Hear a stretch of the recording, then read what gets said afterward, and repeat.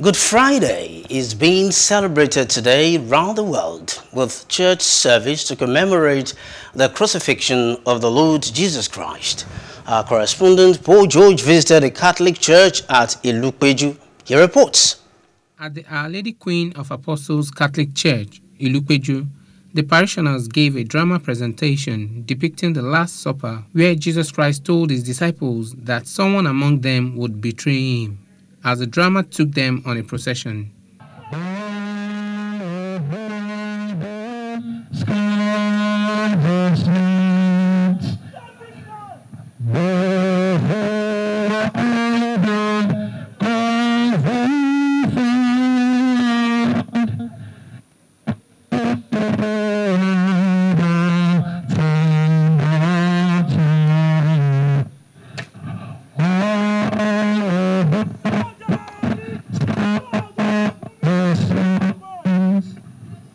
The parish priest, Reverend Father Paul Anyasi, said Jesus Christ is love and that he is the reason why Christians should rejoice irrespective of what we might be going through.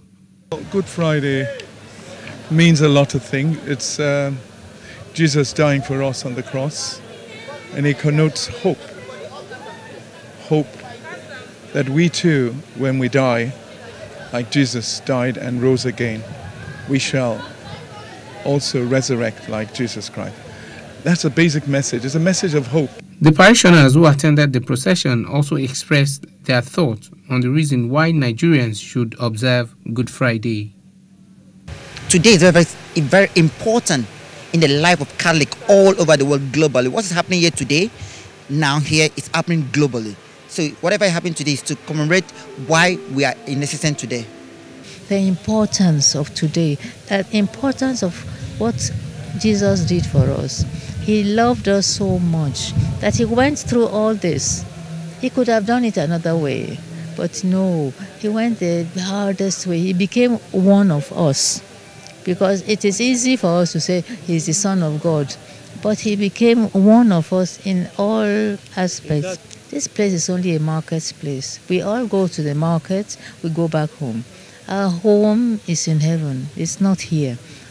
Today signifies the death of our Lord Jesus Christ. He sacrificed himself to give us salvation. And as a Christian mother, it's a special day for us. Because the mother of Jesus Christ was there when he was passing through all this pain. And she was there, passing through that pain as well.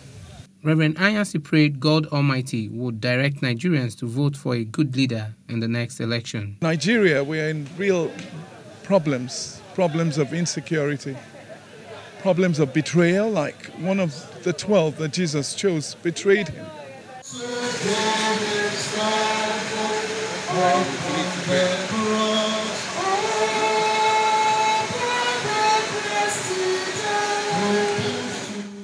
Paul George, Plus TV News.